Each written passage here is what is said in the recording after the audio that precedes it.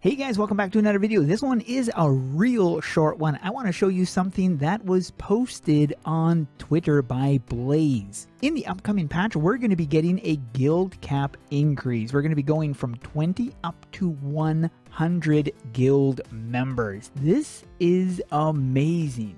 Now, this isn't going to excite everybody because not everybody has a ton of people in their guilds. But if you've got a lot of guilds, like the AE Federation, we have 7 guilds and all of them are full except for one, which is half full. Something like this is really big. This means now we can abolish like 5 of our guilds basically and just keep 2 of them active. We might end up going with 3 guilds, I'm not sure, but for those of you wanting to increase your guild count, soon you're gonna have that option. That is it for this video. Hope you guys enjoyed. Thanks for watching and keep those swords swinging.